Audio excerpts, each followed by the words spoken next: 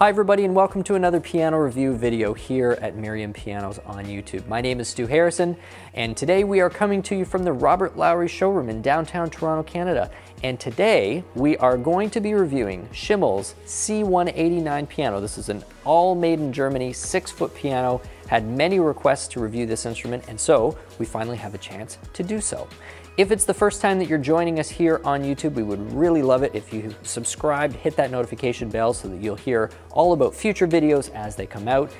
Feel free to leave a comment as well. We really enjoy the interaction and hearing what you thought of the video. So without further ado, let's get started with the C189 right away.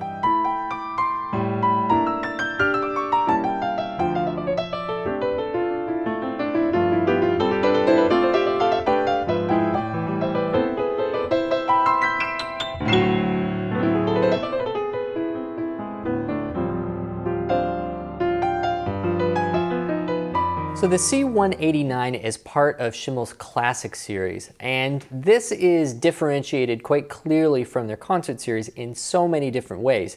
But in the most general sense, the classic piano, and Schimmel I think talks about this in the Piano Buyer Guide, and it's really true. We're looking at a pretty traditional German piano design executed very well. There aren't going to be too many features about the classic that on their own, on paper, draw very much attention. There's, you know, the bridging is fairly traditional. The way that the duplex is done is pretty traditional. The rim is pretty traditional. But it's done at a very high level, and particularly the scaling and the shaping of the soundboard, tapering of the soundboard, all of that stuff is executed really at about the highest level that any piano manufacturer is doing. So in a lot of ways, you're looking at a fairly typical proven design that you're seeing throughout many different companies in a lot of ways, but done at a very high level, and the scaling in particular is really refined with the use of a lot of computer design. That's something that Schimmel as a company has been focusing on for quite a while, is the use of modern technology to improve the scales, to improve just the efficiency of the sound that the piano is producing. And I've mentioned this in a few other of the Schimmel videos, but in a lot of ways, Schimmel kind of reminds me a little bit of like the Kawai of Germany. It's a company that's just constantly pushing, constantly innovating, putting lots of new tech in the instruments, and really just not satisfied to sit on their laurels. And so, we're quite used to Kawai pushing technology in the areas of action, in the areas of wood conditioning, and some of their bridge technology is really quite interesting and remarkable. On the Schimmel stuff, really their scale designs and a lot of the way in which their rim constructions are done on the classics are great. Of course, when we hit that Konzert series, then we get into all sorts of quite interesting and very innovative design elements that contribute to a different playing experience. So on the 189, this is going to be about a 6'2", 6'3" piano, and there are the 169 sits below this, and then there's a few models above it in terms of size in the classic line. The way in which the piano is scaled is pretty typical. It sort of goes from a trichord steel strings down to about C3 or I guess C2, depending on which numbering system you're using. The C below middle C. And then it switches over to bichord copper.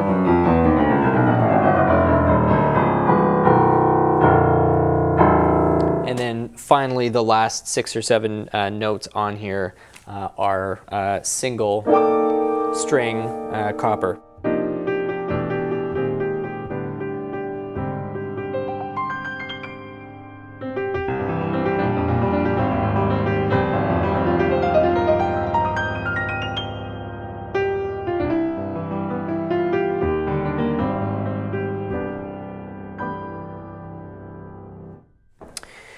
So what makes this different then from any of the other German pianos that are coming out in this price range? Because this is going to be very similar to, say, a Bechstein Academy in terms of price range, and from a spec standpoint, really difficult to differentiate what Schimmel's doing here versus the Bechstein. Well, one of them is the wide tail, and you can see this Definitely on the 189. The tail on this is quite a bit wider than what you're going to find, and it actually creates the illusion that the piano is a little bit shorter than it actually is. So the wide tails, which you find on both the Schimmel Classic and Konzert, just means there's more real estate on that soundboard, and you can get that bass bridge pushed even further back. So for the size of the instrument, you wind up with longer bass strings and just more square footage, whatever we want to say, on the soundboard.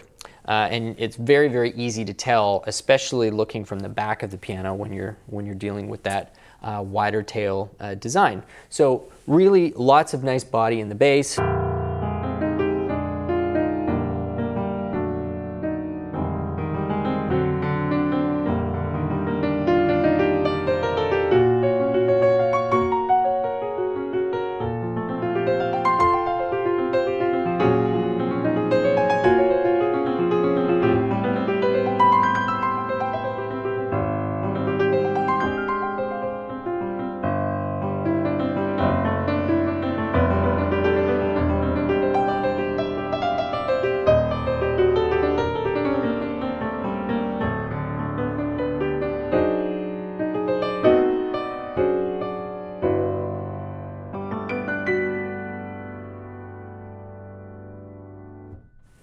Another thing that the computer-aided scaling has done, and this is something that I really noticed as well on the Shigeru Kawais, is that the sustain is well above average.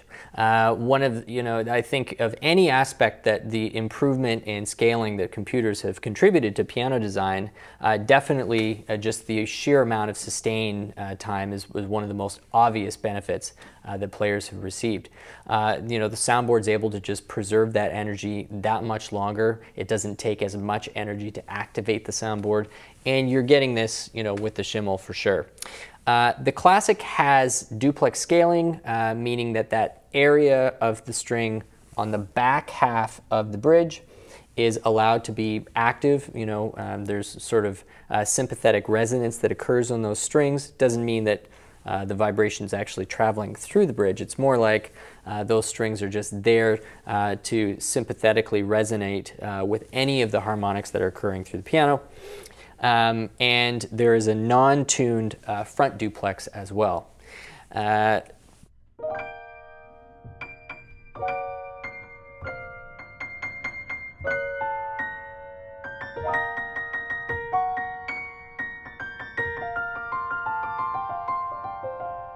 And this is one of the most interesting differences between the Classic and the Konzert.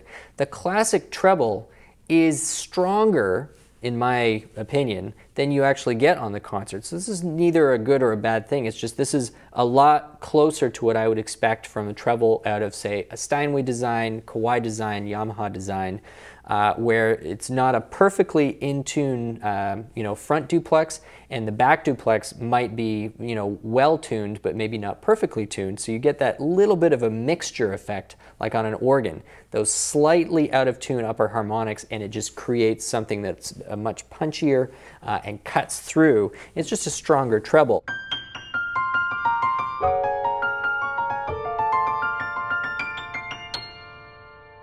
Whereas on the Konzert, you've got tuned front and rear duplex, so there's less of these slightly out of tune harmonics, and you get this more thickness or more air around the treble, but it's not going to cut or it's not going to punch quite as hard. So it's a very different effect that one is getting on this Classic piano.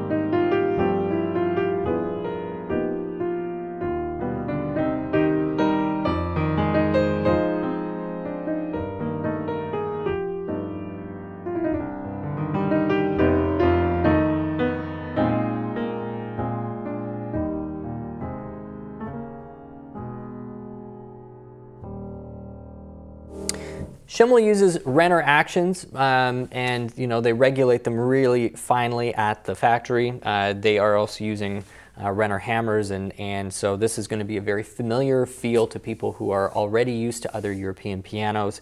I think the key dip on it feels pretty much down the middle. It doesn't feel deep or shallow, and very, very similar to what I would expect out of, say, a Bechstein or maybe even a Grotrian Grand. Yeah. The mid-range of the piano, because we've talked about the bass, we've talked about the treble.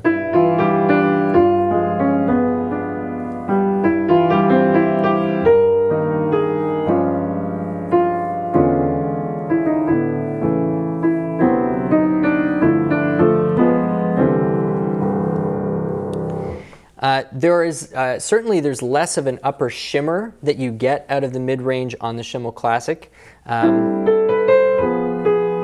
But yet there's still a very nice kind of bloom and a bell on the attack.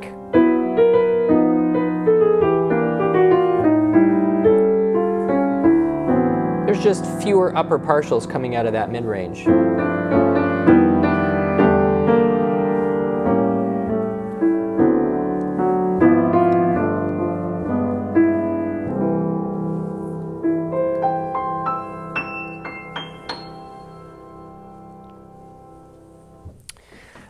The Schimmel cabinet is something that they have put, obviously focused on. The inlays are really gorgeous. The polyester and even the very subtle styling accents on the instrument, such as the pedals, the way they've done the gables. They're very distinctive, and it just gives you that sense that it's a nice blend of both the traditional look as well as some very, very contemporary influences on the body of the instrument. Schimmels are very solidly built. The quality control on these is exceptional, as I've already mentioned. Another critical difference between, say, the Classic and the Konzert, and if you're also looking at instruments that are about in this price range, let's say the Shigeru Kawai might be on your list. Let's say you're looking at a New York Steinway, you might be taking a peek at like a Sauter, something in that range. The key length, or the key stick length, is something that's definitely a critical difference. This is a pretty conventional key stick length or action size for a 6-foot piano. If we look at the 6-foot version on the Konzert side, they've got a full Konzert Grand Action in there. So there's like a significant difference in the length of the key sticks on the Konzert version of this, which is really the K195. It's exactly the same instrument, and the scaling is exactly the same. The major difference is that the body is now 6 or 7 centimeters longer, and that's entirely because of the accommodation that they've had to do for that extra key stick length. So you certainly feel a major feel difference. You detect a major feel difference between these two instruments, and it's entirely because of that key stick length. There's going to be a difference in the amount of time that they're spending finishing the instruments off in the factory as well, although I must say that the Schimmel Classic and Konzert both come in incredibly well regulated. These are one of those handful of instruments that you can pretty much crack open right out of the crate after it's been on the ocean for many weeks, and it's virtually perfect. So anyway, very favorable impressions of this this piano in terms of just how in a good way how predictable it is. It's a conventional design, but with really an enhanced bass because of that wide tail. It's got a nice, strong treble, very similar to what I would expect. But overall, as you just really lay into the instrument, you feel this solidness and this connectedness and this activation of the whole rim of the instrument that is not very common, especially in this price range. And it's got a much clearer and it's a slightly sharper and a brighter tone than what you would find out of some of the other comparable pianos in this range. And so it's also a great contrast. If you are somebody who enjoys a slightly brighter German sound, the Schimmel is like right up your alley. So I hope you have enjoyed learning a little bit more about the C189 and just the Schimmel Classic Grand Series generally. Would encourage you to check out some of the other Schimmel videos that we have on the channel, as well as, of course, all the stuff we have from virtually every major manufacturer. It's a great place to start your piano shopping, and in some cases, it might even be a helpful friend right at the end of your piano shopping for one last final perspective. If it's the first time to the channel, we would really appreciate it if you also subscribed. We love getting to know our viewers through your comments, become part of our community of piano enthusiasts, piano lovers, and we do try and get to as many of those comments as we possibly can. So, my name is Stu Harrison. You have been watching the Merriam Pianos YouTube channel. We are coming to you from the Robert Lowrey showroom in downtown Toronto, Canada. We hope to see you back for more videos. Have yourself a great day.